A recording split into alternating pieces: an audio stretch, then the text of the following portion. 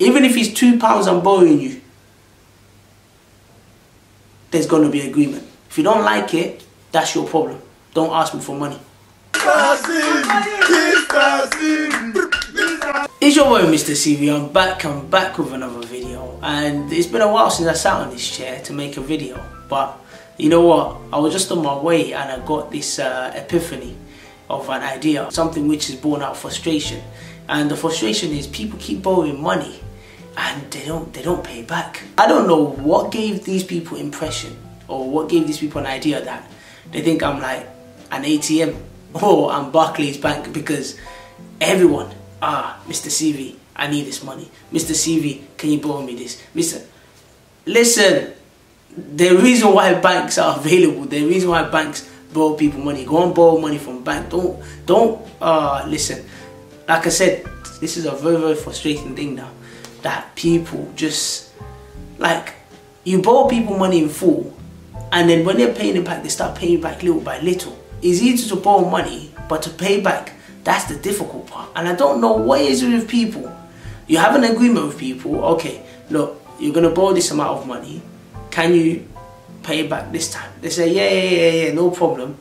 All of a sudden, the time comes, you start chasing them, you start, what is this? 2022, listen, unless you're my family member or someone I know very well, I'm not borrowing you money. It's simple as that.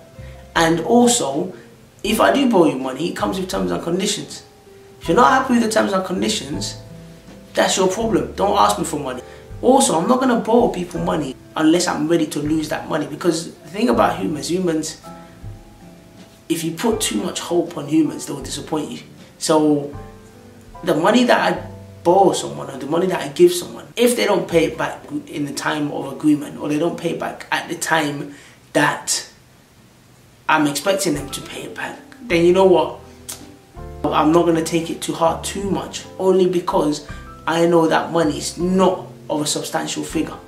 But in saying that though, some of you have no shame at all. How can you owe someone money and you're walking around confidently as if nothing's happened? And the worst part is someone owes me money that I've given to them, yeah? And they have the audacity to call me and say, Mr. CV, I'm starting a project. I would like you to get involved. What? Hold on. You owe me money, yeah? And you want me to be getting involved in your projects. That's going to cost me time, effort, energy. And you think mentally I'll be okay with that. Mentally I'll be stable with that. The worst part is, this person has been owing me money for a good 2 years now. 2 years. That's crazy. So, when they told me that, they want me to get involved with the project, I said, you know what? If you want me to get involved with the project, the money you owe me, pay it back first. Once you pay me back my money, then I'll make a decision later whether I want to get involved in the project or not. Now, if you owe someone money for 2 years, yeah, and the money is not even a lot as well. If you owe someone money for 2 years, that's not owing anymore. You're kidnapping my money now. You're kidnapping my money. Give my money back. But then, all of a sudden, I was thinking, wait, hold on. They haven't paid me back my money in 2 years. 2 years. What hope do I have that it will pay this money back? So you know what? I thought to myself, I said, okay, you know what? Let me message him and tell him, pay at least £10 a month or something. £10 a month. So by the time you've been paying £10 a month, the money would have been completed. You know the worst part? I've given this person this option here. You're even lucky I'm giving you this option, because realistically I shouldn't give you this option. Because 2 years you didn't pay me my money. So I've given you this option out of goodwill, and you read my message. You read my message on WhatsApp. The audacity, yeah? The effrontery. This person read my message on WhatsApp, and the worst part is, you know when he has blue tick, when he's double tick and he's blue, and you know they've read it, and till today they still haven't replied to me. I don't even want to get into that too much. Imagine you owe your landlord rent, and then all of a sudden you start calling your landlord that, do you want to get involved in a business? idea. Your landlord is going to think, wait, hold on. You owe me money, but you have money to be setting up. Nah, you're literally taking the mick. You see, this borrowing of money thing, it sounds very, very small. But the thing is a massive problem. Like, sometimes we overlook it. And I had a friend of mine that told me, look, listen, I don't want to borrow you money because I don't want our friendship to be impacted negatively. And you know what? I totally understand that and I totally get it. And at least he was honest about it. He told me straight. Because for me, personally, I don't like borrowing money from people. I live within my means. I only borrow money from me if I really need to, if I desperately need to. But most times, I just live within my means. If I don't have the money, I don't do certain things.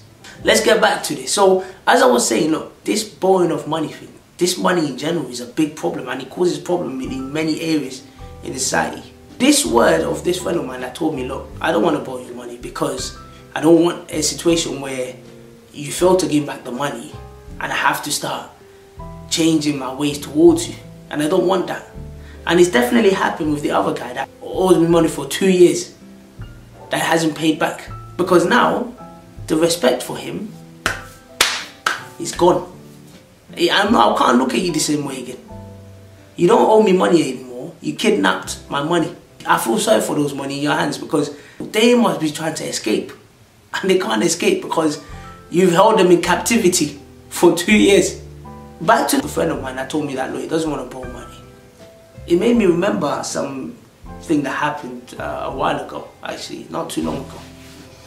I was working in one warehouse a very long time ago, and whilst working in the warehouse, I met a guy that is another Nigerian guy.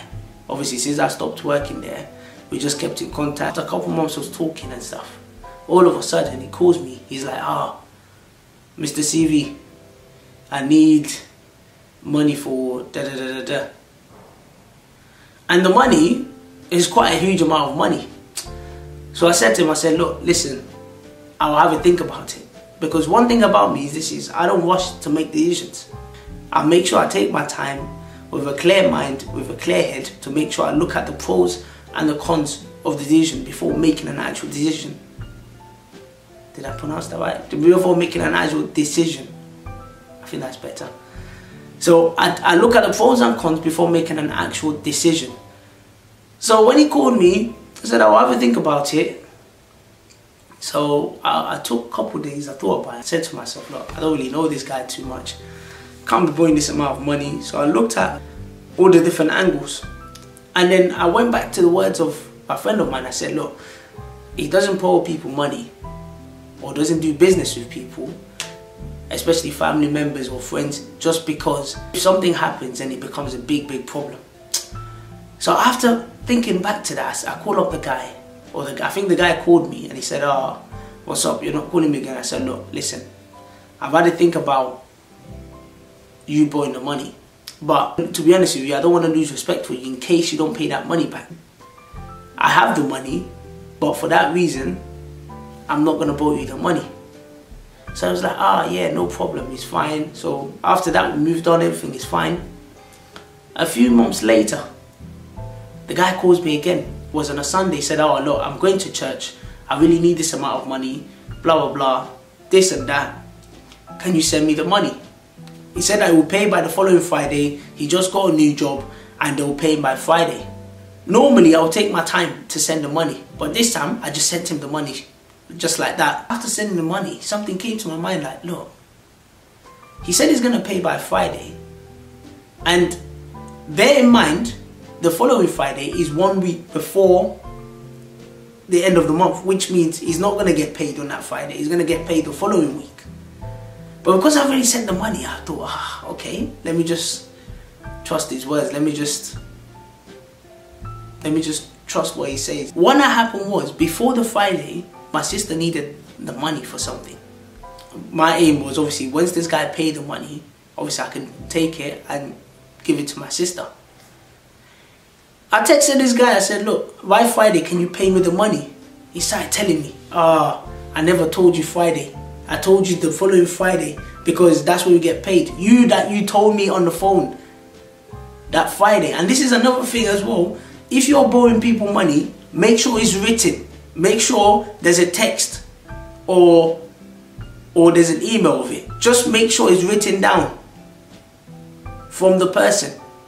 Because some of these people, they lie. They will say, oh, I never said this, I never said that. And obviously it's hard to trace it back. But once they've texted you or they've written it somewhere and you've got evidence, then there's no escape, there's no lying for people. So this guy now telling me, I can't pay this Friday, blah. I was like, what? This is not what you're telling me. Some of you can lie. Some of you lie too much. You use religion to lie. Oh, I'm going to church, I'm going mosque. Stop lying. All of a sudden, the Friday comes, you started saying this and that. We postponed it to the following week. Following week come another story. Like some of these, Some of these, yeah, you owe people money. You start telling them your life story. Oh, I've got bills to pay. I've got this to pay. I've got that to pay. So I don't have those things to pay as well. Also, I'll be honest with you. I don't care whether you've got this to pay, you've got that to pay. Just give me back my money. Whether those stories are true, whether they're made up, I don't really care anymore. Just pay me my money. And I'm sure people that you borrow people money, I'm sure they'll say the same thing too, because it is getting frustrating. The guy that I borrowed money to, that I said I was working in a warehouse, as if I knew from the first time that if he doesn't pay back, I'm going to lose respect for him. Guess what? In the agreement time, we agreed that he's going to pay back. The guy didn't pay back the money. In the end, after chasing him, texting him, he didn't pay back full. He started giving me little here, then another couple weeks. No. When you asked for my money, I gave it to you in full. Why are you giving me small here, small here, small? What is this? Anyways, after that, I washed off my hand off this guy. Now, we don't even talk the same way anymore. The respect is gone. He can't even call me just like, no. It's gone. Everything is gone. Like I said already, if you want to borrow money from me, I don't really mind borrowing money to people, personally. My only problem is, can you stick to the agreement? And that's the problem. And I understand, like, look, things happen. Things change. Because the world we live in, things are always changing. But the problem is this, is that you need to communicate with me. You need to let me know that, oh, okay, look, this is what happened. And don't let me know 1 day beforehand or 2 days after it's due. Tell me like a week or two in advance so that I already know that, okay, cool, my mind is at peace. That, okay, it's not a problem, it's fine. Don't start telling me that, oh, 2 days in advance and then telling me that, and then have the audacity or have the effrontery to be telling me, it's just this amount of money. So it's just this amount of money, but you don't have it. You don't have it. Because if you do, you won't be telling me it's just this amount of money. Some of you feel so entitled. You owe money and you're still acting as if, I don't want to get into that. But anyways, look, like I said, I don't really mind giving people or borrowing people my money. I don't really mind personally, because at the end of the day, if we do die or we go, we're not going to leave with this money anyway. But we're not going to leave with it. It's going to be pointless. It's going to be useless. So it's not a big problem to me. But the problem is this, is that, can you stick to the agreement? And when you are borrowing people money, or when I'm borrowing people money, there's got to be a written agreement. There's got to be an agreement where both parties are signing that, look, even if it's £2 I'm borrowing you, there's going to be agreement. If you don't like it, that's your problem. Don't ask me for money. Listen, this money thing, this borrowing of money thing, it is a frustrating thing. And trust me, and I'm sure a lot of people can relate to this. A lot of people have borrowed people money that they thought, oh, they're just going to pay back all of a sudden. It's been lengthy amount of years and people still haven't paid back. You have to keep chasing them, you have to keep texting them, you have to be, come on man, come on. This is 2022 now. if you're one of those people, is either your own people money, please try and pay back the money, man. Like, it's not easy going to work every day, waking up early for you to go and make your money. All of a sudden someone say they need it, you give it to them, and then all of a sudden you start hassling yourself. You start, come on, it's not fair. It's not fair on you, because you have to be receiving text every day like, oh, receiving calls from the person you borrowed the money from. And it's not fair on the person you borrowed the money from too, because they've got to be going out of their way to be messaging you and be contacting you. Like, come on. Like I said, this video was born out of frustration, because it is a frustrating thing. I've said to myself already, which I said earlier, unless you're my family member and I know that you can keep an agreement, I won't be borrowing you money. Or if you're a friend of mine that needs the money, that I've known for a very long time, and I know they have a job that they can pay back, then, or my final condition is, if I don't know you and I decide to borrow you money, I can only borrow you money that I know I'm ready to lose. That I know that if you take 10 years to pay the money back, I know I won't be totally affected. Then that's fine by me. This video is a bit of a rant. This video is a bit of releasing some ecstasy in my brain. If you've been through a similar situation, or you've know people that have gone through similar situation, leave it in the comment section, because this is something we need to have a discussion about, and this is something you shouldn't be going to 2022 still carrying this burden of people borrowing your money on your head.